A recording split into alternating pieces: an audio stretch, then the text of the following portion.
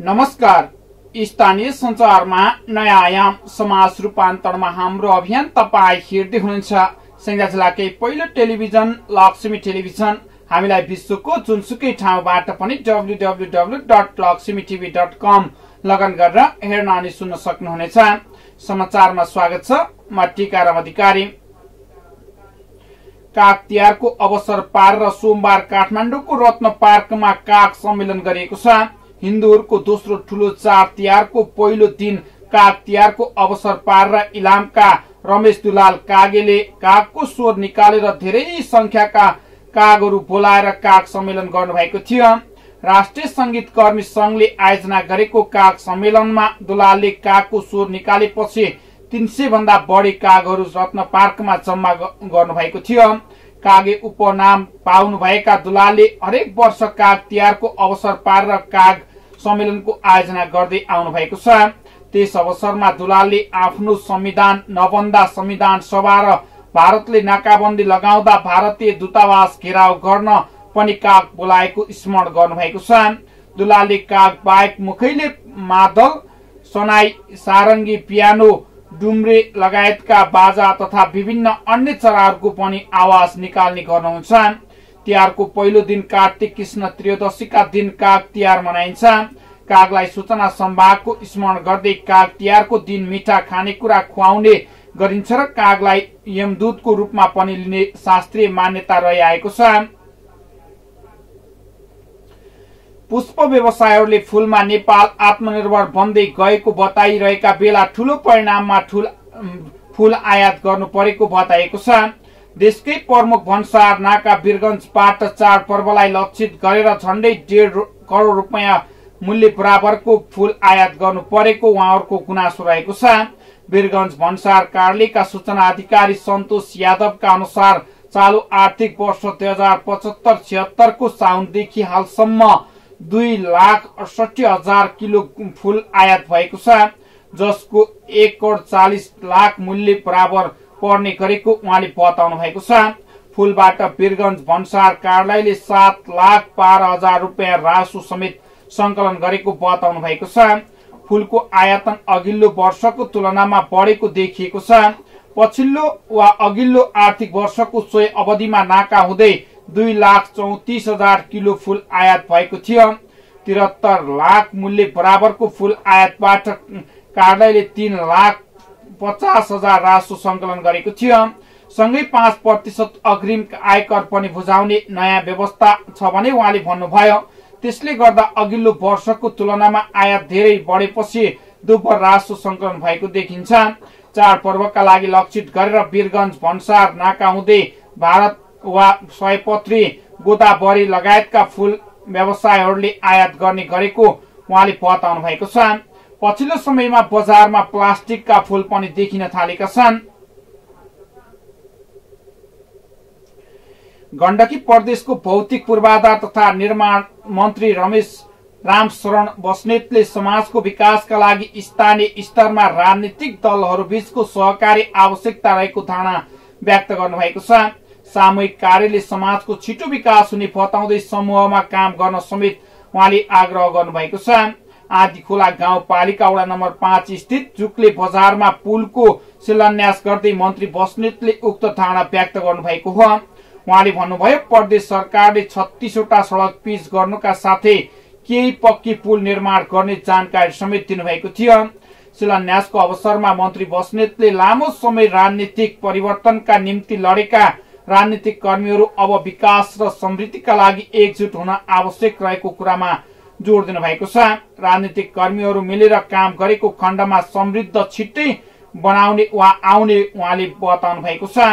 नागरिक कर्मीहरू भन्न र परिवर्तनका लागि हिजोका शैलीबाट कार्यकारी वा कार्यक्रम सञ्चालन गर्न वा निर्माण व्यवसायले काम गर्न नहुने बताउँदै उहाँले विकास निर्माणका लागि संघीय सरकार र स्थानीय सरकारसँग समन्वयकारी प्रदेश सरकारसँग पनि अगाडि बढ्न समेत आग्रह गर्नुभएको छ। शिलान्यास कार्यक्रममा भौतिक पूर्वाधार तथा निर्माण मन्त्रालयका सचिव ईश्वर चन्द्र महर भट्ट, फलेवास नगर प्रमुख पदम पाणी सुवेदी, आँधीखोला गाउँपालिकाका अध्यक्ष सुधीर कुमार पौडेल उपाध्यक्ष शर्मिला पौडेल लगायतले जुक्ले पुलले स्याङ्जा र पर्वत जिल्लावासी प्रत्यक्ष लाभान्वित हुने गरेको बताउनु भएको छ। 22.60 मिटर लम्बाई आरसीसी बीम सहित 6 मिटर चौडाई र दुईतर्फ 0.60 मिटर फुटपाथ सहित पुल 2,20,60,000 मा निर्मित सो पुल गजेन्द्र निर्माण सेवा प्रणालीले निर्माण गरी सचिव ईश्वर चन्द्र महतोले जानकारी दिनुभएको छ। राष्ट्रिय ग्रामीण यातायात सुदृढीकरण कार्यक्रम अन्तर्गत निर्माण गरिन लागेको सो पुल 2067 असार 28 गते सम्पन्न गरिसक्नु पर्ने समय सीमा तोकिएको छ। स्थानीय तहसँग सहभागिताको आधारमा गण्डकी प्रदेश सरकारले पार्क बनाउने भएको छ। प्रदेशको भौतिक पूर्वाधार विकास मन्त्रालयले बाल बालिकाको शारीरिक र मानसिक विकासको लागि स्थानीय सरकार तथा संघ संस्थाको लगानीमा मनोरञ्जन स्थल तथा अन्य पार्क निर्माण गर्न लागेको बताइएको छ। पार्क निर्माणको निर्देशिका पनि मन्त्रालयले स्वीकृत गरिसकेको छ। निर्देशिका भनिएको छ, आजका बालबालिका भोलिका कर्णधार भएकाले उनीहरूको शारीरिक र मानसिक विकासका लागि खेलकुद अपरिहार्य भएको सन्दर्भमा सो पार्कभित्र मनोरञ्जनका साधन राखी बालबालिकाहरूलाई मनोरञ्जन दिलाउने कार्यक्रम रहेको समेत बताइएको छ। मनोरञ्जनका अलावा गाउँ नगर टोल बस्तीका प्रत्येक व्यक्तिले पनि सोही स्थलमा आइ प्राकृतिक सौन्दर्यको लाभ लिन सकियोस् भन्ने हेतुले कार्यक्रम आयोजना गर्न लागेको निर्देशकले जानकारी दिनुभएको छ। योजना मन्त्रालयको चालू आर्थिक वर्ष 2075-76 को वार्षिक कार्यक्रम समेत रहेको छ। यसलाई यही आर्थिक वर्षमा सक्ने लक्ष्य लिएको छ। गण्डकी प्रदेश भर लागू हुने र निर्देशिका अघिल्लो बिहिबारदेखि कार्यान्वयनमा आएको हो। कार्यक्रममा वा मन्त्रालयको वार्षिक कार्यक्रम अनुसार पार्कको लागि मन्त्रालयले हरेक स्थानीय तहलाई 3 लाख रुपियाँ अनुदान छुट्याएको छ। प्रदेशका 75 वटा स्थानीय तहबाट पार्कको लागि मात्रै 2,55,00,000 रुपियाँ खर्च हुने भएको छ। भौतिक पूर्वाधार विकास मन्त्री रामशरण बस्नेतका अनुसार अपुग रकम भने स्थानीय तह आफैले बेहोर्नु पर्ने रहेको छ। कार्यक्रम कार्यान्वयन निर्देशिका अनुसार नै स्थानीय तहले सम्बन्धित डिभिजन वा सब डिभिजन कार्यालयबाट रकम भुक्तानी लिन सक्ने व्यवस्था रहेको उहाँले जानकारी दिनुभएको छ। सो कार्यक्रममा मन्त्रालयको वार्षिक कार्यक्रम अन्तर्गत चालू आर्थिक वर्ष 2075-76 मा नै सम्पन्न गर्ने लक्ष्य लिएको छ। स्थानीय तहले कम्तीमा 2 रोपनी जग्गा व्यवस्थापन गर्नुपर्ने व्यवस्था निर्देशिकामा राखिएको छ। पार्कको जग्गा स्थानीय तहले व्यवस्थापन गर्नुपर्नेछ भने सम्बन्धित स्थानीय तहका व्यक्ति वा संघ संस्थाले पनि जग्गा दिन सक्ने मन्त्री बस्नेतको भनाइरहेको छ। यो बाहेक पार्कको ड्राइभिङ वा डिजाइन इस्टिमेट र स्कोपिकेसन सहितको डीपीआर पनि स्थानीय तहले नै गर्नुपर्ने हुन्छ। निर्माण कार्य सुपरभिजन र मूल्याङ्कन स्थानीय तहले गर्ने भने अनुगमन तथा मूल्याङ्कन मन्त्रालय वा डिभिजनबाट हुने उहाँले जानकारी दिनुभएको छ। प्रदेश सरकारले अनुदान दिए पनि पार्कको स्वामित्व भने स्थानीय तहको हुनेछ। त्यस्तै रेखदेख सम्भार र सञ्चालन र बहुउद्देश्य उपयोगी सम्बन्धी सम्पूर्ण दायित्व पनि स्थानीय सरकारको रहने समेत उहाँले जानकारी दिनुभएको छ। स्याङ्जाको गल्याङ नगरपालिका वडा नम्बर 3 स्थित चिन्ने पानी टोल सुधार समितिको आयोजना र गल्याङ नगरपालिकाको आर्थिक सहयोगमा टोललाई झिलिमिली बनाउने कार्य सम्पन्न भएको छ। सो समितिले प्रत्येक शनिबार आफ्नो टोल सरसफाई गर्दै आएको र आफ्नो घर आँगन समेत सफा सुग्घर बनाउने गरेको भन्दै रातिको समयमा पनि टोललाई सफा सुन्दर बनाउने अभियान अन्तर्गत टेवा पुग्ने उद्देश्यका साथ झिलिमिली वा बिजुली व्यवस्थापन गरिएको टोल विकास समितिले जनाएको छ। कार्यक्रमको उद्घाटन गर्दै प्रमुख अतिथि गल्याङ नगरपालिकाका प्रमुख प्रशासकीय अधिकृत ईश्वरी प्रसाद पाण्डेले आफ्नो घर आँगन सरसफाई गर्नुपर्ने बताउँदै उहाँले हाम्रो वा राम्रो काम गर्दै आएको बताउँदै त्यस क्षेत्रमा रातिको समयमा पनि उज्यालो अनिवार्य वा अभियान सञ्चालन गरिएको उहाँले बताउनु भएको छ। उहाँले भन्नुभयो, चिन्नेपानी बजारको पुरानो खानेपानी प्रति स्रोत भएकाले रातिको समयमा पनि खानेपानी लिन जाने आउनेहरूका लागि पनि सहजता मिलोस् भन्ने विश्वासका साथ यो अभियान सञ्चालन गरिएको बताउनु भएको छ। उहाँले भन्नुभयो, हामी नगरलाई उज्यालो सफा सुन्दर बनाउन चाहन्छौं। त्यसैले हरेक नगर बस्ती वा आफ्नो आफ्नो घर आँगन र टोलबाट एक भएर जुटेर आफ्नो नगरपालिका वा टोललाई सफा सुग्घर र झिलिमिली बनाउन वा उज्यालो नगर बनाउनका लागि पहल गर्न समेत आग्रह गर्नुभएको छ। कार्यक्रममा चिन्नेपानी टोल विकास समितिका अध्यक्ष सुबेदार चन्द्रबहादुर रखाली मगरले भन्नुभयो, एकतामा ठूलो शक्ति हुने बताउँदै आफ्नो घरदेखि समाज सरसफाई अभियानलाई अगाडि बढाउनु पर्ने, जसले गर्दा टोल समाज र नगरपालिका नै सफा सुग्घर साथै उज्यालो नगर बन्नेमा विश्वास व्यक्त गर्नुभएको छ। उज्यालो अभियान अन्तर्गत हाम्रो होटलको 8 देखि चिन्नेपानी मदिरासम्म बिजुली बत्तीको व्यवस्थापन गरिएको जानकारी गराउँदै त्यसको व्यवस्थापनका लागि करिब 40,000 व्यवस्थापन गरिएको गल्याङ नगरपालिकाका लेखा अधिकृत पुष्कर पौडेलले लक्ष्मी टेलिभिजनलाई जानकारी दिनुभएको छ। नेपाल महिला संघ कार्यवाहक केन्द्रीय अध्यक्ष सरस्वती अर्याल तिवारीका पूज्य ससुरा पिताम्बर तिवारीको 78 वर्षको उमेरमा भएको निधनप्रति नेपाली कांग्रेस गल्याङ नगर कार्य समितिले 5औं दिनको पुण्यतिथिमा उहाँकै निवासमै गई शोक सभा कार्यक्रम सम्पन्न गरेको छ। शोक सभा कार्यक्रममा नेपाली कांग्रेस महासमिति सदस्य श्यामप्रसाद बसाल, नेपाली कांग्रेस महाधिवेशन प्रतिनिधि गुरुप्रसाद भट्टराई, महेन्द्र श्रेष्ठ, पूर्व महाधिवेशन प्रतिनिधि खगिसरा भण्डारी, नेपाल तरुण दल स्याङ्जाका सचिव चन्द्रबहादुर राणा मगर, नेपाल महिला संघ साबिक क्षेत्र नम्बर 3 का सचिवहरू हेमा नेउपाने, सीता डुम्रे, नेपाल शिक्षक संघ जिल्ला कार्य समिति सदस्य पोला पाठक, नेपाल तरुण दल गल्याङ नगर पालिकाका संयोजक कृष्ण प्रसाद भट्टराई, नेपाल विद्यार्थी संघका जिल्ला सचिव विष्णु अधिकारी लगायतको उपस्थितिमा शोक सभा सम्पन्न भएको छ। शोक सभामा पिताम्बर तिवारीले नेपाली कांग्रेसको संगठनमा महत्वपूर्ण भूमिका खेलेको बताउँदै उहाँको निधनले नेपाली कांग्रेस पार्टीलाई नै अपूर्णीय क्षति पुगेको कुरा बताएको छ। उहाँको एक श्रीमती, 5 छोरा र 5 बुहारी रहेको परिवार स्रोतले जनाएको छ। स्याङ्जाको वालिङ नगरपालिका वडा नम्बर 10 मा पतञ्जलीकरण वा पञ्जीकरण घटना दर्ता सम्बन्धी नागरिकलाई जानकारी दिने उद्देश्यले आइतबारदेखि विभिन्न कार्यक्रम सञ्चालन भइरहेको छ।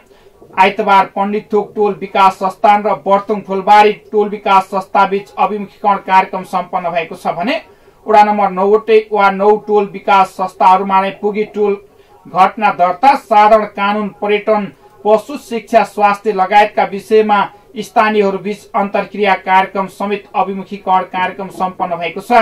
यसै क्रममा सोमबार पण्डित थोकमा गरिएको कार्यक्रममा बोल्दै नगरपालिकाका प्रमुख प्रशासकीय अधिकृत गुरुदत्त सुवेदीले यस अभियानले ओडाको प्रोफाइल तयार गर्न सहजता प्रदान गर्ने भन्दै बाल मैत्री ओडा घोषणा गर्न समेत जन्म दर्ता सबै बालबालिकाको हुनुपर्ने बताउँदै निकै सराहनीय कार्य गरेको र सुरुवातका लागि ओडालाई समेत धन्यवाद दिनुभएको छ। कार्यक्रममा ओडा अध्यक्ष अनन्तराज गैरेले घटना दर्ता समयमै आई ओडामा दर्ता गर्नुपर्ने भन्दै ओडालाई समृद्ध बनाउनको निमित्त आफ्ना गाउँ ठाउँमा भएका सभाहरूलाई जानकारी गराउन समेत आग्रह गर्नुभएको छ।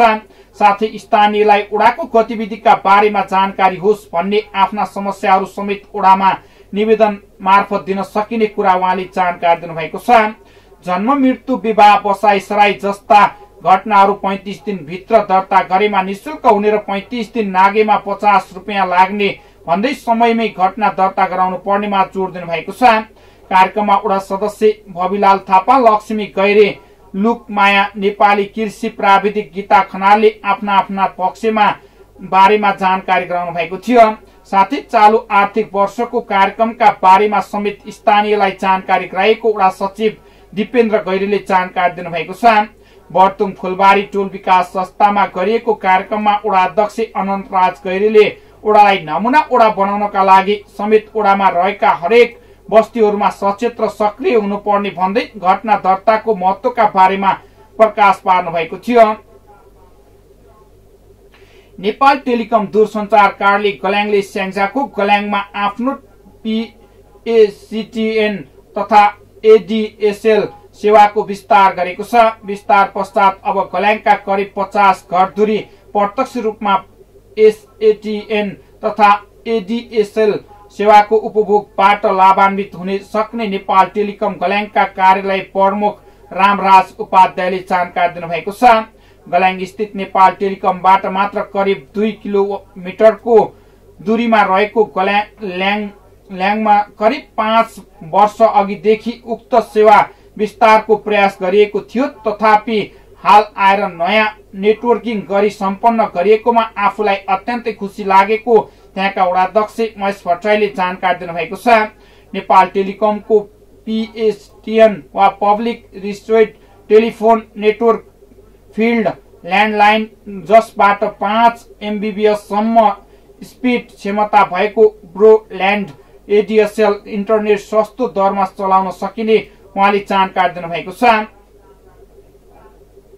वालिङ नगरपालिकाले प्रथम नेपाल एक्युरेन्सी प्याराग्लाइडिङ विश्वकपका खेलाडी प्रशिक्षकहरूलाई सम्मान तथा विदाई गरेको छ।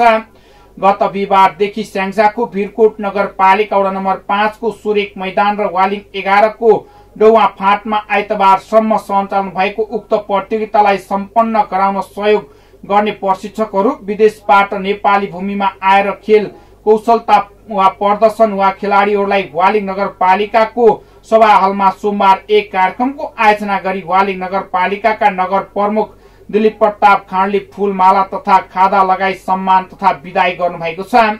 नेपाली भूमिमा पहिलो पटक आयोजना गरिएको अन्तर्राष्ट्रिय स्तरको प्रतियोगितालाई सफल र विवाद रहित तरिकाले सुसमृद्ध गर्नका लागि यहाँहरूले खेलेको महत्वपूर्ण भूमिकाको चर्चा गर्दै नगर प्रमुख खाँडले भन्नुभयो, प्रतियोगिता अवधिभरमा भएका राम्रा कमी कमजोरीहरूलाई यही भुलेर राम्रा कुराहरू मात्रै आफूसँगै लैजान अनुरोध गर्नुभएको छ। खेल तथा खेलाडीहरूको क्षमता विकासका लागि वालिङ नगरपालिका प्रतिबद्ध रहेका बताउँदै नगर प्रमुख खाँडले आगामी दिनमा पनि यस प्रकारका प्रतियोगितामा सहयोग गर्ने कुरामा जोड दिनुभएको छ। वालिङ नगरपालिकाका नगर प्रमुख प्रशासकीय अधिकृत गुरुदत्त सुवेदीको स्वागतबाट शुरू भएको कार्यक्रममा नगर प्रमुख दिलीप प्रताप खाँडको सभापतित्वमा सम्पन्न भएको थियो भने सञ्चालन वालिङ नगरपालिकाका स्मार्ट सिटी विज्ञान घिमिरेले गर्नुभएको थियो। तपाई हेर्दै हुनुहुन्छ लक्ष्मी टेलिभिजन। अर्को समाचारमा पुनः उपस्थिति बाचा गर्दै अहिलेलाई भने समाचार युनिटबाट बिदा हुन चाहन्छौं। तपाई भने हेर्दै गर्नुहोला लक्ष्मी टेलिभिजन। नमस्कार।